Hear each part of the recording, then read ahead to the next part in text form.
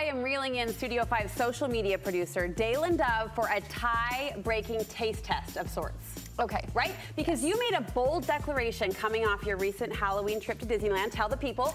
We went to Disneyland 2 weeks ago.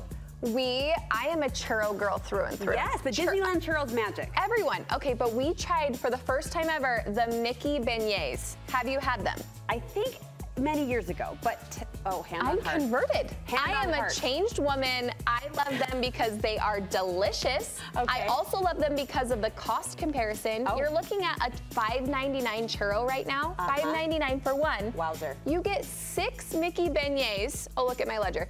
You get 6 Mickey beignets for $8.99. So you are saying beignet better than the Disneyland churro? I am a converted woman. I had one churro, and I probably had about 4 orders of beignets. Like it was a non-negotiable. Mobile order makes it easy. Mobile order from the Mint Julep bar. If you stand in line, it's going to take a lot longer. Plus, you're not guaranteed they're going to be warm. You mobile order them from your app, and then it'll tell you go pick them up. So I thought I would take you one step further on the beignet quest, since you are a converted, changed woman.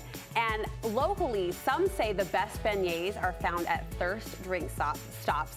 So we ordered in a box. Are you here for it? Oh, I'm here for it. Okay, let's go. I feel like I'm a sweets connoisseur. So like, just, oh my God. Just don't. She's coming back. I was gonna say Disneyland confidence, kind of Disneyland cocky. What do you think? You ripped it off. I just took a big bite. Listen, just get it. Just get it. You've got chocolate, honey, and raspberry dippings if you choose. What do you think? Oh, yeah. Beignets? I'm really surprised. How so? They're good. They are good. I feel like the Mickey ones, they were a little lacking in like this delicious middle. Like it's a little bit more puffy. The Disney one in the video, you can kind of see Ledger open it up. It's a little more hollow inside. Is she still talking? I like it. Listen, I'm not gonna turn down a beignet, but I'm impressed with this. Okay, so there's kind of an under the radar, I think, treat, and I'm spilling on myself, but they served these at one of our producer Harley's weddings, and it was a huge hit. Oh, yes. Beignets. Maybe this is the treat of the moment. I mean, I'm gonna go in for another bite. So okay, she's going in, away, people. Brooke. Thirst beignets, thank you so much. Disney beignets, better than churro. You heard it here.